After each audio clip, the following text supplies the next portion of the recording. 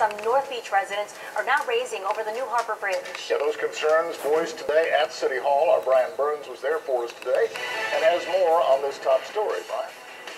Well, Joe, Kathy, the northbound off-ramp for the new Harbor Bridge is expected to come down right behind me, next to this Stripe store, as well as Groomer's Seafood right behind me. And Groomer's Seafood, as you can see, flooding here is quite a problem.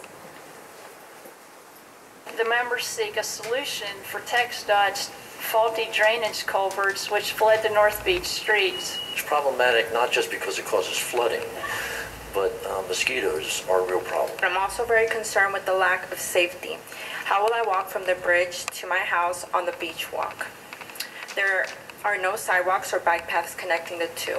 North Beach residents recently had a meeting with the designers and builders of the bridge to hear how the new bridge would impact the area.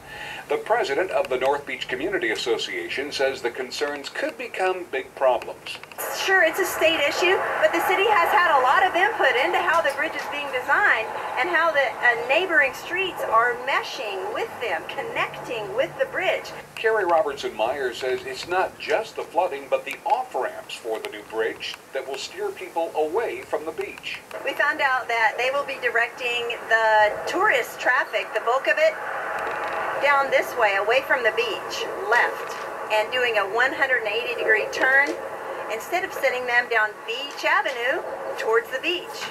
District 1 Council member Carolyn Vaughn says the residents' concerns are valid. Start right now looking at the flooding, because that's been an issue for a very long time, and when they get ready to put that bridge in, it's going to be worse. Now, the residents asked council members to consider adding an item to their agenda for their May 17th meeting that would have the city address these concerns to the state and the bridge designers. Live from North Beach, Brian Burns, 3 News. All right, Brian, thank you for that. Meantime, ride sharing